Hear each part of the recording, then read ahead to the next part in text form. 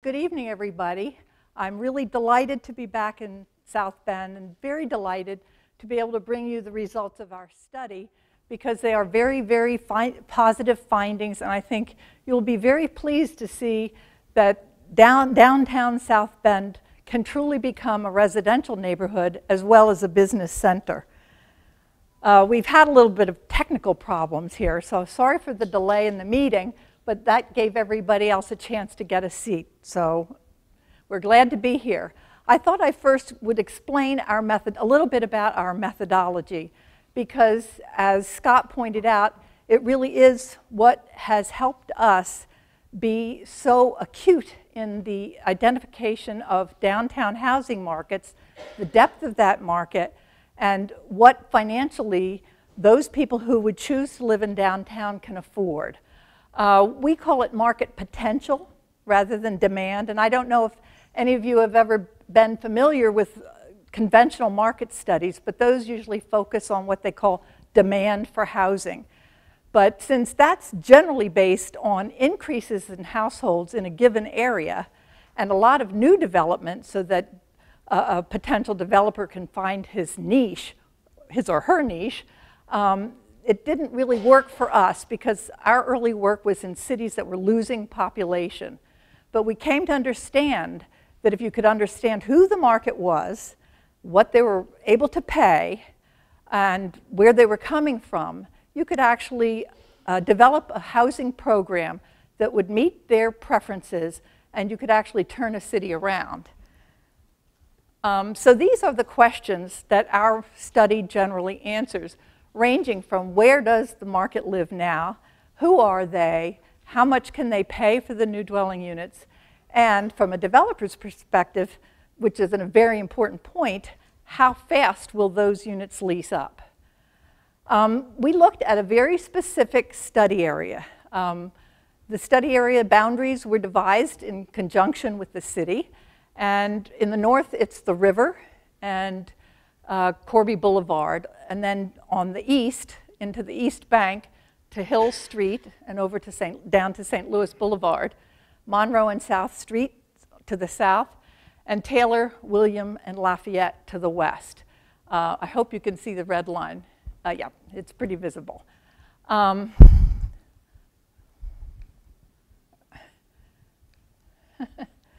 hope the battery didn't die on this. There we go, too far. I thought it was important to discuss what has happened across the country and here in South Bend in terms of the last 5 to 7 years. As you know, we have experienced a tremendous crash in the housing market nationally and here in South Bend, which has had a huge impact on the types of housing and where people are choosing to live now. That crash has led to financial circumstances that rival only the Great Depression in terms of the kinds of value destroyed. There was more than $7 trillion worth of housing value lost during the housing crash, which was quickly followed by the stock market crash. So those of us who managed to keep our houses at least found that we lost a lot of savings and a lot of the money that we had set aside for retirement. In conjunction with that, we've been experiencing steadily rising energy costs, which has a real impact on the kinds of housing now that people are choosing to live in. If it's too far from where they work, the gas prices, as they continue to rise, will make that housing more and more expensive. And if it's too large, people are now reconsidering because of the cost of heating and cooling that house. And for builders and developers, and for people who want to buy housing units, there's tight credit now. It's very difficult for a builder-developer to get financing, and it's very difficult for potential home buyers to get a mortgage. The most important factor from our perspective on what has transformed the housing market nationally and here in South Bend is the fact that today we are a very different nation from who we were 10, 15, 20, 25 years ago. Today, the housing market is dominated by the two largest generations in American history, in the entire American history.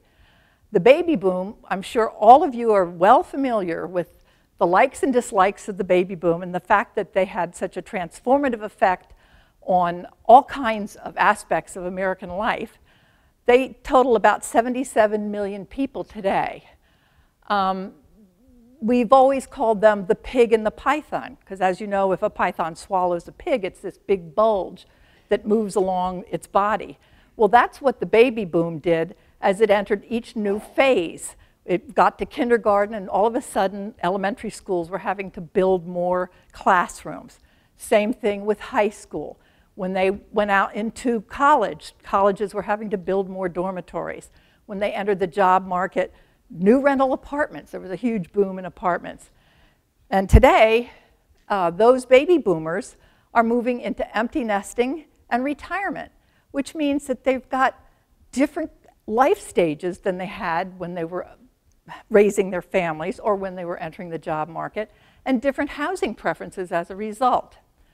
Their children, the millennials, who have now exceeded them in size, about 78 million millennials, born between 1977 and 1996, are as transformative a generation as the baby boomers, but in entirely different ways. If you look at that same Python analogy and look at where, look at where the millennials are today, they are entering the job market, they are going out, leaving their parents' homes, hopefully, although a lot of them don't have jobs that enable them to live on their own. And some of them are getting married, although I have to say, not very many of them are looking for detached houses. So what we have is the convergence of the two largest generations in America, both of them with similar kinds of preferences in terms of the kinds of housing they're looking for. We have boomers moving down. A lot of baby boomers would like to move out of the single-family house in which they raise their children because that house no longer matches their life stage, the lifestyle. They want to be able to travel and not have to worry about what's happening to their house when they leave. The millennials, their children, are trying to move out of the house and form their own households. And when they do, they choose to move into vibrant downtown neighborhoods, mixed-use neighborhoods, places where they don't have to drive a car, places where they can walk to work, places where they can walk to all the amenities that they're seeking. So this graph shows you the two different sets of columns, one representing the baby boom, one representing the millennials, and shows you that over the course of the next several years, we haven't even peaked yet in terms of the numbers of baby boomers and the numbers of millennials. So from our perspective, that means that we have basic demographic support for significant increases in downtown housing, not just all across the nation, but also here in South Bend. The two largest generations are mostly one- and two-person households, and that's really a key fact of what's happened to the housing market today. Because when you had a largely family market, single-family detached houses were the dwelling unit of preference. If you're now moving into a market where it's mostly one- and two-person households, that single-family detached house becomes much less important as an option to those households. Today, 59% of all US households contain just one or two persons. 63% of all households here in the city of South Bend contain just one or two person households. So that is a big change from 20 years ago when that number was probably more like 35%. And the largest percentage of households were family households. Nationally, nearly 2/3 of all home buyers are singles or couples. And that's very counter to the idea that most of us have of who is actually buying dwelling units in this country today. The National Association of Realtors did a survey, and every year they update that survey as to who is buying in America. And they have found, year after year, it's really consistent, that 8 to 9% of all home buyers, and that includes townhouses, condominiums, and single-family detached houses, 8 to 9% of those home buyers are single men. 22 to 24% of all those home buyers are single women. And this is a trend that is continuing to grow as more and more women are breaking the glass ceiling, having much more substantial incomes than they did in the past. And a significant number of them are deciding they're not going to wait to get married to buy a dwelling unit. They're just going to go ahead and do it now. Another 30 to 32% of all dwelling units purchased are being purchased by couples. Not necessarily married couples, but by two people.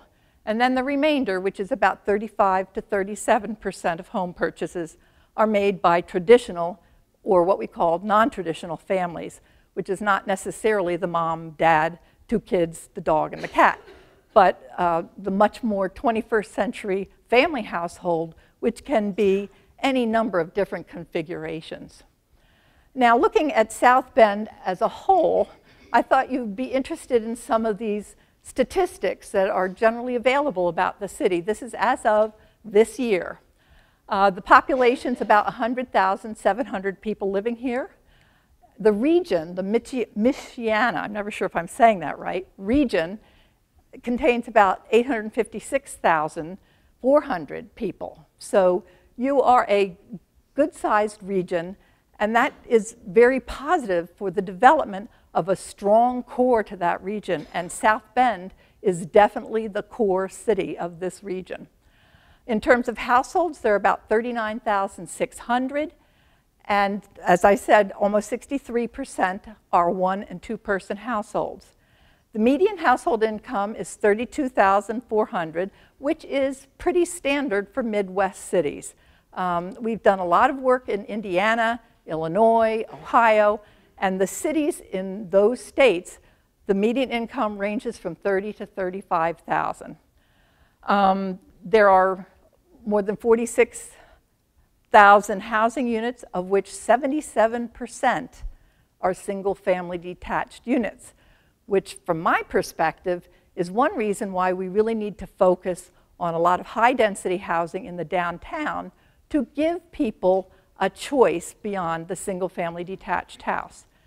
The median housing value is currently $87,000, which I'm sure that is very depressing to a lot of you, but again, that is very typical of the Midwest, which actually never had the huge run-up in housing values that the East and West coasts in Florida and Las Vegas did. And that's actually to your benefit that that didn't happen. Now, in downtown, we looked on the block group level to just see how many people and households are currently in downtown. Now, this isn't precise to the study area boundaries that I showed you at the beginning of the presentation, but it's an approximation of how many households, and it's probably pretty accurate. In terms of population, there's just under 3,000 people who live here in just under 1,500 households.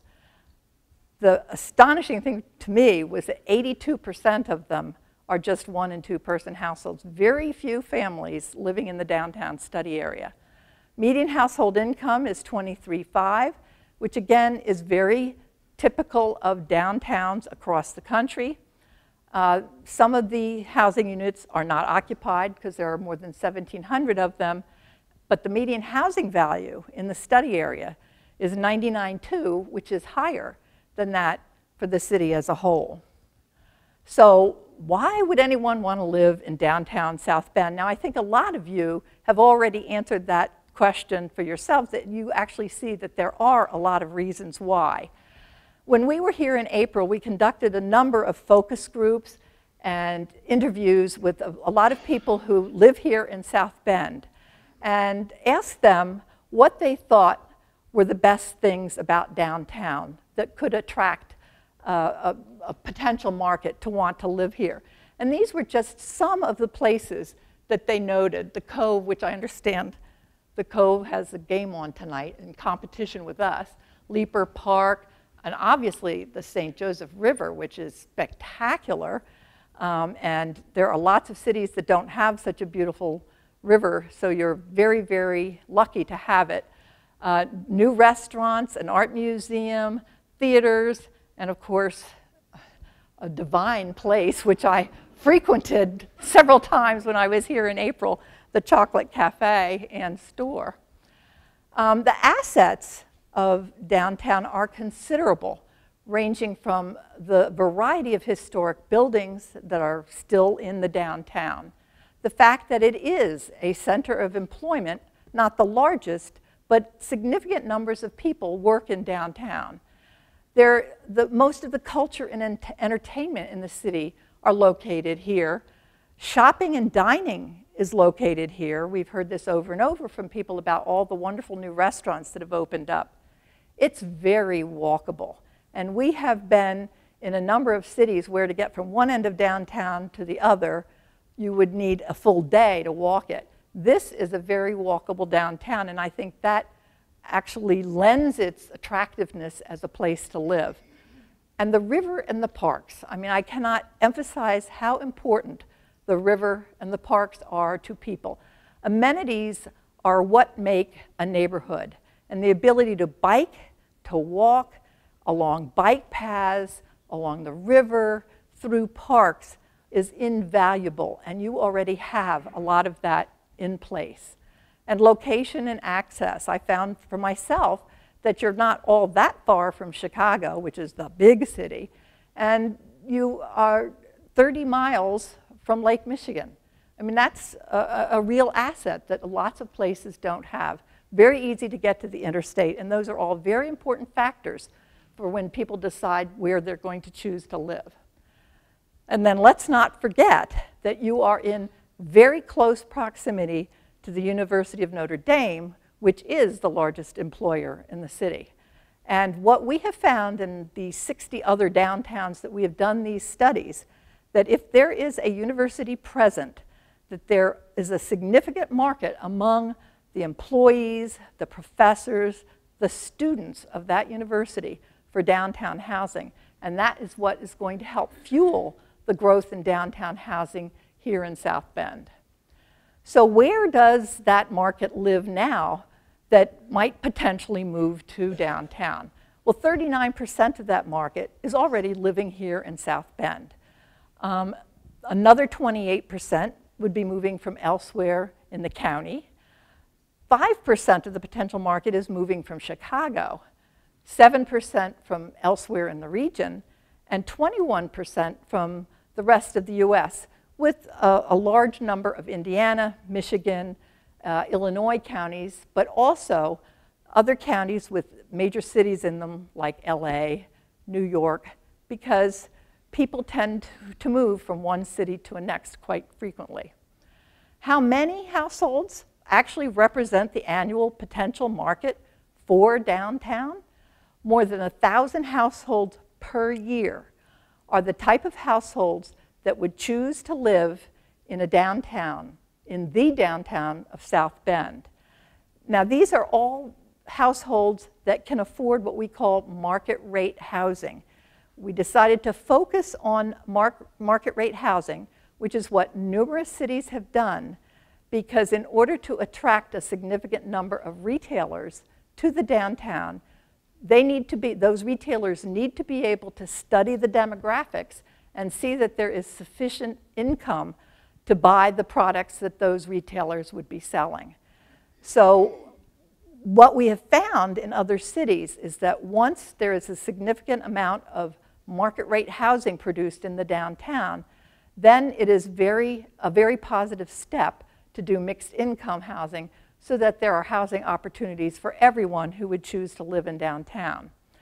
So in the city of South Bend, almost 4,500 households a year are moving within and to the city, of which more than 1,000 of those households would choose, if there were appropriate housing units available, to live in the downtown. So who are those people? I mean, understanding who they are is critical to understanding what kind of housing they would choose and what needs to be produced then to attract those households. 81% of the potential market are what we call younger singles and couples. Now, we divide households into 3 general categories: younger singles and couples, family households, and empty nesters and retirees, because those represent 3 major life stages where people have very definite preferences about where they want to live, what kinds of units they want to live in, what kind of flexibility they want in terms of being able to pick up and move if they need to or want to. And younger singles and couples are the dominant market here. Now, that's partly because you have so many universities and colleges in the city. But that, again, is really positive, because those are the kinds of households that really like to live in a downtown environment. I mean, I think that that's one of the reasons for the success of Eddy Street Commons, is they have created a very viable, walkable, mixed-use environment, which is what people really like to be in. They like to be able to go downstairs and go to a bar and have a drink, or go to a restaurant and have dinner, and not have to get in a car and go. One of the largest of the younger singles and couple groups we call small city singles. And these are where most of the students are found. They're very technologically astute, way beyond where the baby boomers are.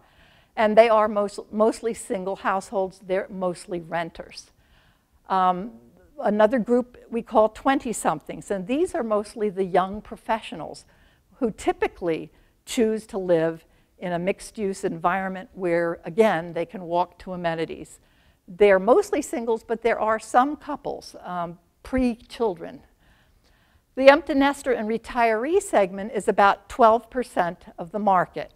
And again, in many instances, this can be a larger percentage of the downtown market, but what's happened is because of the difficulty of financing for condominiums and the inability of a lot of people to either sell their house in order to buy a condominium, or to get a mortgage to buy a condominium, the empty nester and retiree market is a bit depressed right now, I guess in more ways than one. We expect that in the next 2, 3, 4 years, when condominiums financing is more generally available to developers, that market will come back, and there's probably going to be significant pent-up demand. One of the larger groups is what we call new empty nesters. These are people whose children have finally moved out of the house, and they are finding it very liberating. They're now just the 2 of them, and they are definitely a prime market for living in a downtown. Affluent empty nesters are another large group. They're somewhat older. Their kids have been gone for a while, and they are being very judicious about where they choose to live. Older couples also like to move in once the neighborhood has been established. Young people are what we call risk oblivious for the large part, and will actually move into neighborhoods where the rest of us would maybe go, oh, I don't know about that, and they'll think, cool. The family market is the smallest of all, 7%, and that's because the type of housing beyond the townhouses, which is part of our potential market here, they generally, outside of New York, Chicago, San Francisco, there aren't too many families that choose to live in multifamily buildings.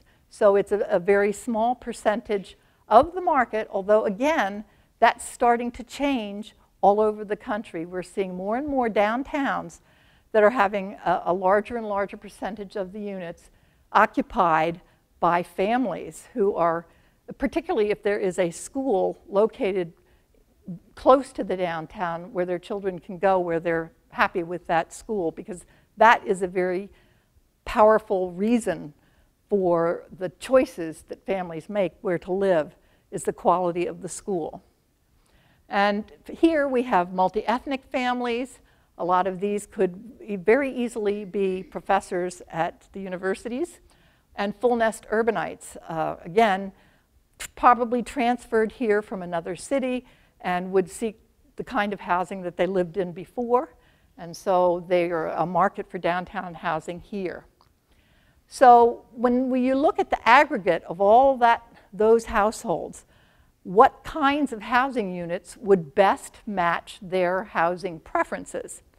And not surprisingly, because we have found this in the last couple of years to be true of just about every city that we have done these studies in, including updates. I'm not standing in front of you. About 64% of the potential market would choose to live in a rental apartment. Another 14% would choose a condominium, and 22% a row house or a townhouse. Now, this switch to rentals, which has been happening over the last few years, is driven by young people who not only have they not been able to save the money for a down payment, but so many of them are saddled with enormous debt from having gone to college that they figure it's going to be years before they can ever afford to buy anything on their own. And they have also become very leery about all of the positive aspects of ownership because of what has happened during the housing crash.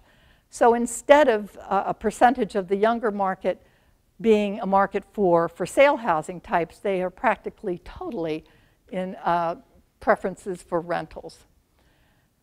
So we also, while we were here in April, took a look at what kind of choices people currently have, not limiting it just to downtown, but to what other kind of properties that are available, what their rents are, what the unit sizes are, just to see what kind of choices people have. And these are just 3 of the properties that we looked at: Central High, the Foundry, which is over at Eddy Street Commons, and the Point. The Central High and the Point are both in downtown. And general rent ranges start at about $415 to almost $3,500 a month for a small studio of 400 square feet to a 3-bedroom apartment of about 1,500 square feet. In the for sale market, we have townhouses, 1 here on the East Bank and 2 over by the university. General price range is about $180,000 to over $450,000 for 815 square foot 2-bedroom units to nearly 2,700 square foot 4-bedroom apartments. These are very huge, townhouses actually, and that price per square foot ranges from about $114 to $270 per square foot, which is pretty typical of other cities here in the Midwest. So what we did was look at all those households that comprise the potential market, of which 665 of them would choose rental apartments. And we looked at what the incomes of each of those household groups were, and to see how much they could afford to pay in terms of rent.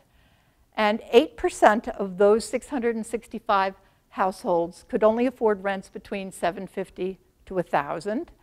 28% from $1,000 to $1,250, and the largest percentage was 35% at $1,250 to $1,500 a month. Now that does seem like a lot, but one of the things that we have learned is that people who choose to live downtown feel that they can actually pay more to live downtown because they're not spending a lot of money on gas. They're able to walk to a number of places that other people who don't live in downtown have to drive to.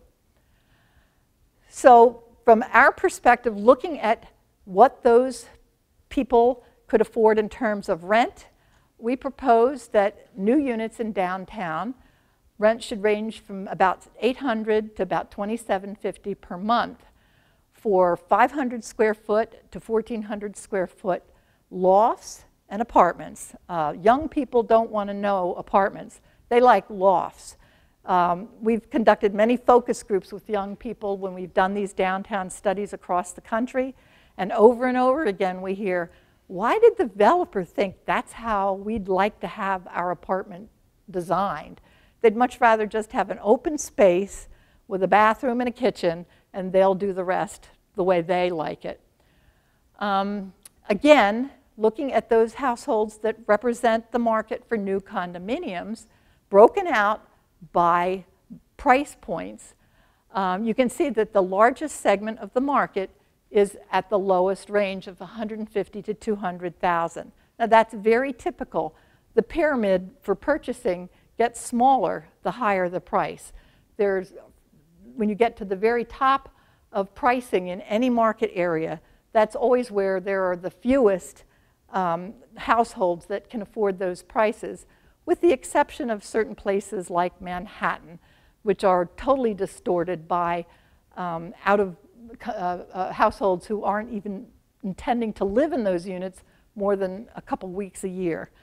As you can see, at 400,000 and up, only 4% of the market is able to afford that. But 4% of 140 households a year still equates to a number of units that could be produced in that price range. So we propose that base prices of condos built in the downtown should range from about 150 to 425 for 750 to 1,750 square foot units, which ranges in a per square foot basis of about $1.92 to $247. And finally, for row houses, townhouses, or live-work units, there are 220 households every year that represent the annual potential market for those units. And you can see that here we have a bulge kind of in the middle. And that's because the townhouse market sorts itself out by price as well as by preference. And so the largest single percentage group at 25% are those households that could afford units between 300 to 350,000. So we propose, again, to try to match those price points as closely as possible, with prices ranging from about $225 to $475 for units containing about 1,000 to 1,800 square feet, and at about $223 to $268 per square foot. Now that implies that all of the usual costs of doing business for a developer are having to be assumed by the developer. To capture that market potential, we looked at different capture rates. There's a higher capture rate of rental than there is of for sale, because there are more people looking for rental, and there are, obviously it is easier for a household looking for a rental to actually sign up, move in, and start to live there than for someone who is purchasing a unit, who would then be going through the whole bank approval and the mortgage. So there is definitely a higher capture rate for rental units. We believe that based on very realistic capture rates of the potential market, downtown could absorb 66 to 98 new units a year, 12 to 14 new condominium units a year, and 19, that should be 22, not 122. I was going to say, oops, sorry about that. I just gave somebody a heart attack, myself included. 22 units a year, which, again, based on those price points that I outlined earlier in the presentation. Now, it isn't all roses. There are challenges to downtown.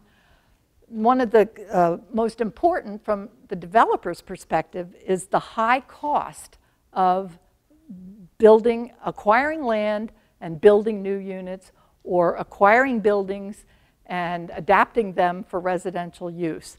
That is a real stumbling block to a lot of development that could happen in a downtown, because given the fact that it's difficult to get financing, when you add that with high costs of redevelopment and development, a lot of developers tend to give up.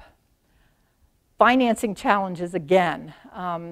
So many of our builder-developer clients are frustrated by what they see as an emerging and strong market for downtown housing, and then the inability to persuade the local lending institutions that this is real and not fantasy, and would they please just help them acquire this site or provide the construction financing.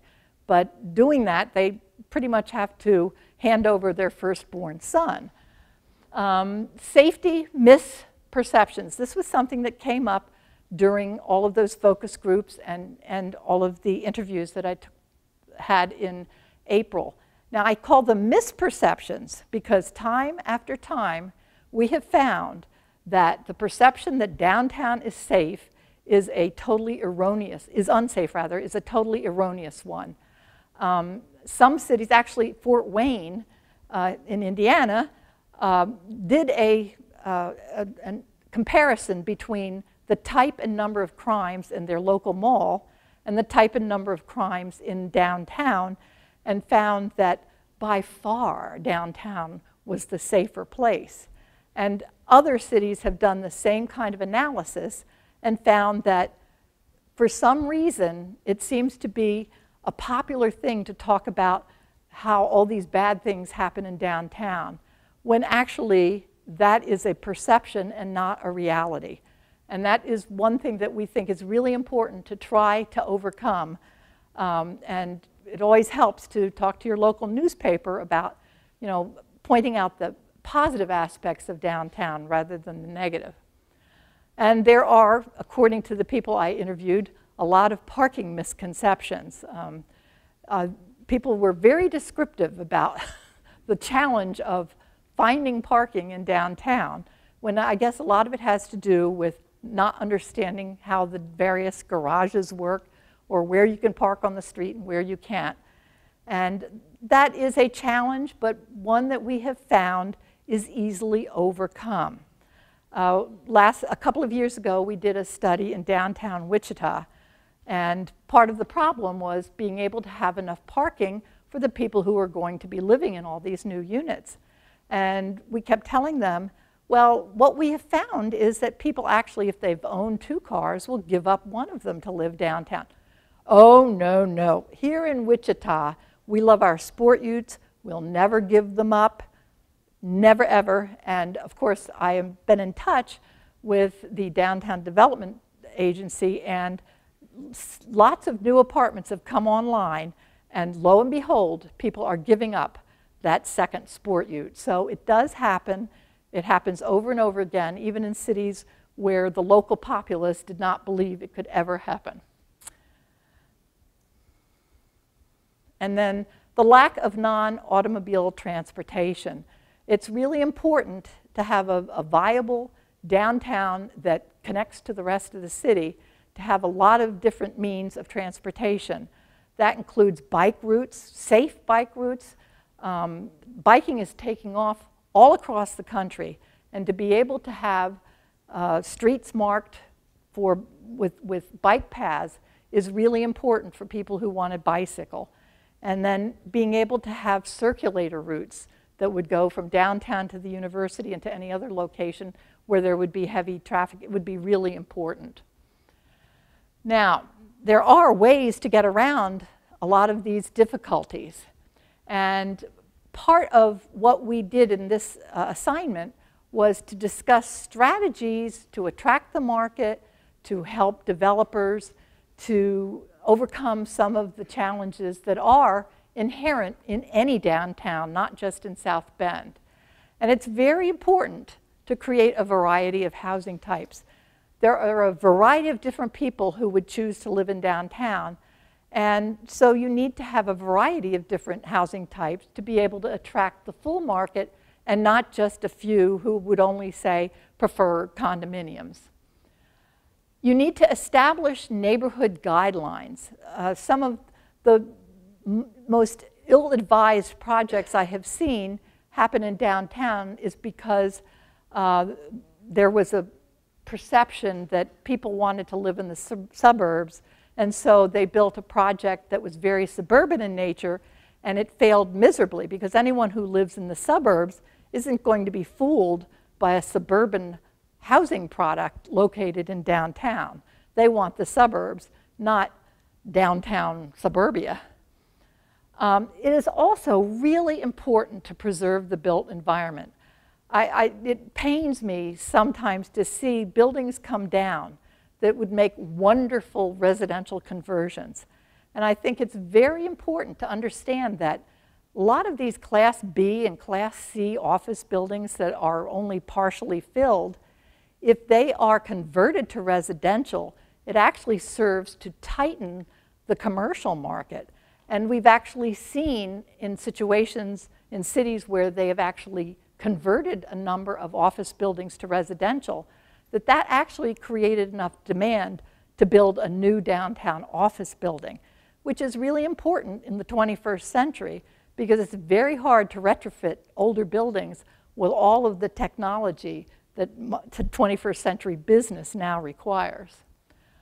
And it's also important to have new residential construction because there's a segment of the market that doesn't want to live in anything old. They only want to live in brand new housing. And so to attract that part of the market, you need to build new units as well.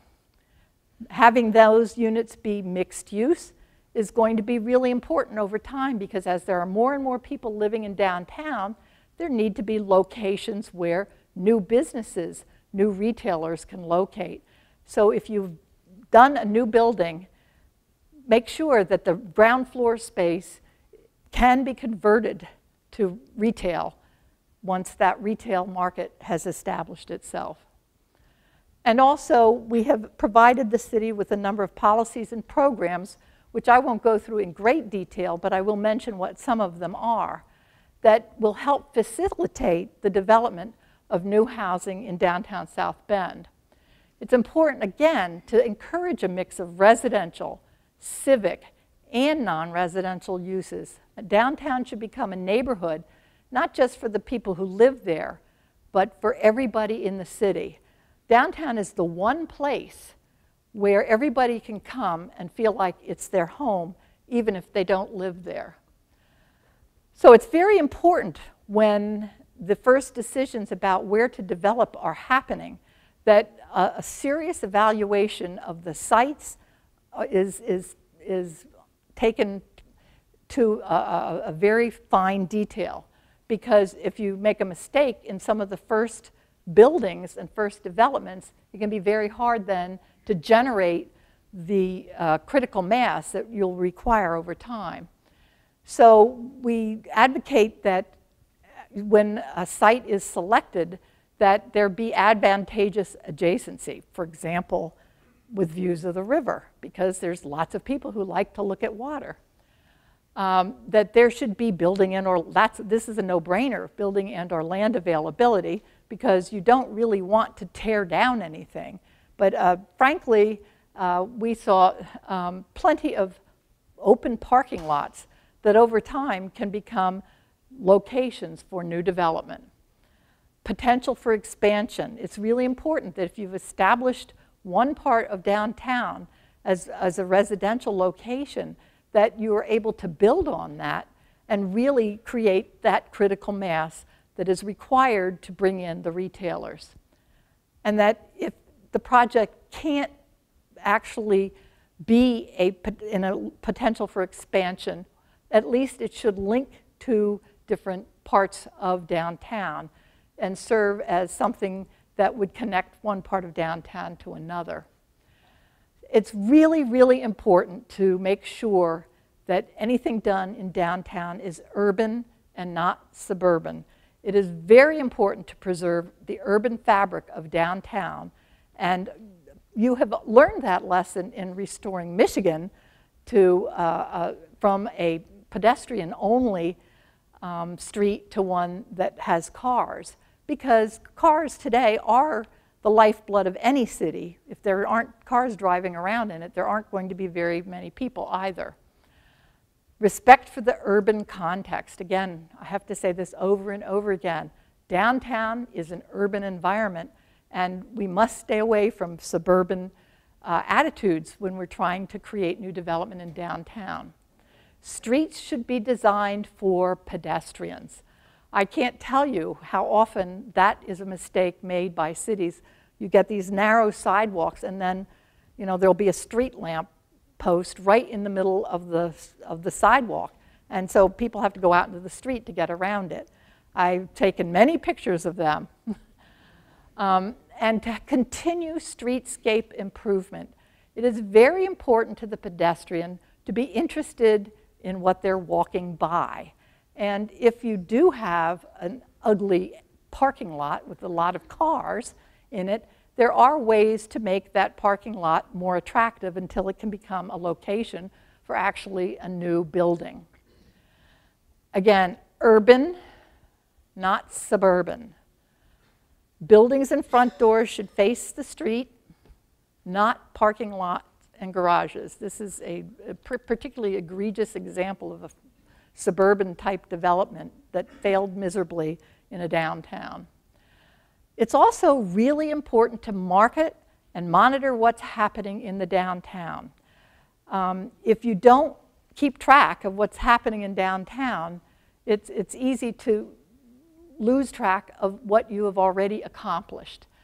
It's really important to develop an image campaign. Now, this may sound silly, but what we have found that something that strikes a chord with the people who live in the city can be very effective in attracting them to the downtown.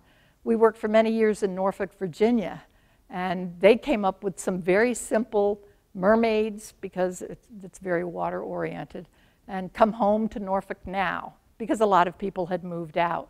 And along with a lot of other marketing and merchandising efforts that they made, and the incentivizing of a lot of downtown development, they've actually turned their city around and have gone from a city that has lost population to one that is now gaining population, which is what every city is aiming for that has lost population in the past. Merchandising, and that means the street furniture, the garbage cans, the banners, all of those are very important in establishing an identity in the minds not only of the people who live here, but also the people who visit here. You should have a very strong image of what downtown South Bend is. And all those banners and all those sidewalk embellishments are what help people remember downtown. Another very effective thing to do is to have every year a downtown housing tour. Now, obviously it's a little more difficult in the beginning when there aren't that many downtown units, but for example, in Louisville, Kentucky, the first year they decided to have a downtown housing tour. They hired one bus because they figured there wouldn't be that much interest. Well, so many people showed up that they had to go out and quickly get another bus to carry the people from place to place, and they only had 6 different apartments on this tour. Now they have to have several buses because it has become an annual event. People pay to go on the tour, and that money supports the various cultural institutions in the downtown. And not only does it familiarize people with the housing in downtown, but it also helps market the existing units that are in downtown. Because what Louisville found is after every tour, there was always this surge of interest in people who really thought it was cool to have an apartment like what they had seen, and were really interested in getting one of those apartments and living in downtown. And to continue the special events that you have, because again, it's what gives downtown an identity in the minds of people who live here and in the minds of people who come here. Among the programs and policies, city-owned land and buildings are critical to jump-starting downtown development, because those are opportunities for development where the land cost is taken out of the equation, particularly at the onset of this development. So that's really key to getting a lot of downtown housing going, and it has been the key in many, many cities across the country. Another really important tool is a gap financing pool. Now, I've talked about the financing challenges that face developers when they're trying to do downtown housing. Several cities have developed these financing pools where they approach the banks in downtown, the city puts in money, the county puts in money. In Detroit, they actually had all of the major employers put in money and establish a fund that then can be lent to developers doing particular projects at low or no interest. And when it's difficult to get financing, that can be the key to getting a lot of projects off the ground. A number of cities have live near your work programs where the employer can either grant the employee a certain amount of money for a purchase in the downtown or grant a certain amount of money towards rent in the to live in the downtown. And this is in many, many, many cities across the country, and again has been very effective in helping to promote downtown living. Creative live-work space for artists. Every city has artists who are having a very hard time finding affordable places to live. And there are a lot of old buildings that would make wonderful lofts, live-work space for artists. And there are many ways to create that using those buildings with a combination of historic and low-income housing tax credits. Numerous cities, again, have done this. And what's magical about artist housing is usually on the ground floor, there are studios. Everyone loves to see what the crazy artists are doing. And it has transformed several main streets in several cities where they have actually said, okay, this is going to be our arts district. And within this district, there are going to be several incentives to encourage artists to live and work here. Excuse me. And that has been a terrific way of revitalizing that part of downtown and actually energizing development in other parts of the downtown. Tax incentives range from property tax exemption and abatement, which you can't do in a lot of places here because you already have a TIF. Now that's great that you have a TIF. We've actually been in some cities that haven't done anything. And a TIF can be very effective in helping to get development off the ground. But in particular, especially if you're trying to encourage artists, Providence, Rhode Island exempts artists from paying income tax if they live within the arts district in order, again, because they know that if artists don't have very much money, and what they have, they're going to have to put towards the rent and food, so they at least try to lower some of the costs of living in the downtown by exempting them from income tax. And some cities exempt builders from paying any sales tax on materials that goes into downtown development, which is not a huge cost, but when you layer it with other types of incentives, it can make a project go from infeasible to feasible. So what we're looking at here in downtown South Bend, after 5 years have passed, we will have 30 to 45% more dwelling units in the downtown, which means there will be greater housing diversity, lots more young people, and young people are who we really want to see downtown because they don't hang out in their apartments. They hang out on the street. They're meeting up with their friends everywhere. They don't nest. And greater income diversity. And that means that downtown South Bend will have achieved an urban mode, which is what the mayor was talking about earlier. And in 10 years, the population of downtown will probably more than have doubled because all these incentives and developers will have created lots of new units to accommodate the size of the potential market for new housing in downtown South Bend. So thank you very much. That's the end of the presentation.